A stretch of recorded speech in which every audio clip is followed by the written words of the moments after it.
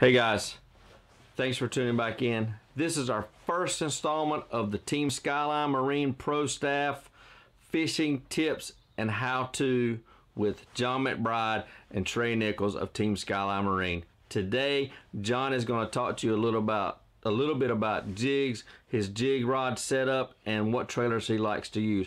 Hope you enjoy it. Take these tips, use them because they work. Trust me, this guy's good. See you next time, and thanks for watching.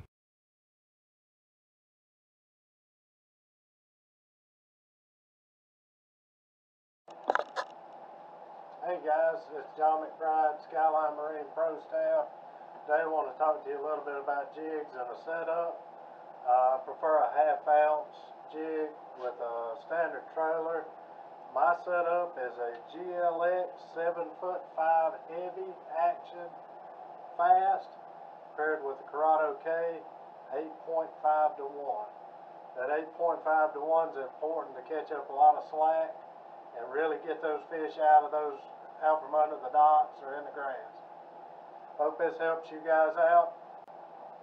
Hey guys, John McBride here with Skyline Marine Pro Staff. Talk to you a little bit today about jigs and jig trailers and how I like to rig them and for what time of year I use them for. We'll start with the Zoom Super Chunk. This is my go-to year-round chunk. I use this when the water is above 50 degrees to all the way in the 90s. I like to just skin hook it about 2 dots down on the back, just like that, to where it'll hang nice and straight. It skips well, it makes the bait fall well, and presents a natural presentation. Another trailer that I like to use in the early winter time is just a standard flipping chunk. I rig it the same way, about halfway down. It's just a junior flipping chunk that has very little action for those real cold days. I like that under 40-degree water temperatures.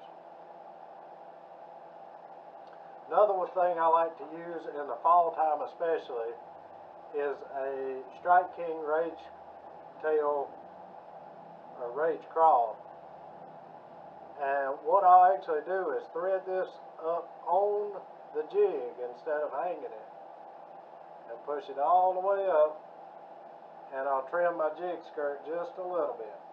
And what that does is that falls real slow up underneath the dock, and then I also have action to swim it out just like a swim jig.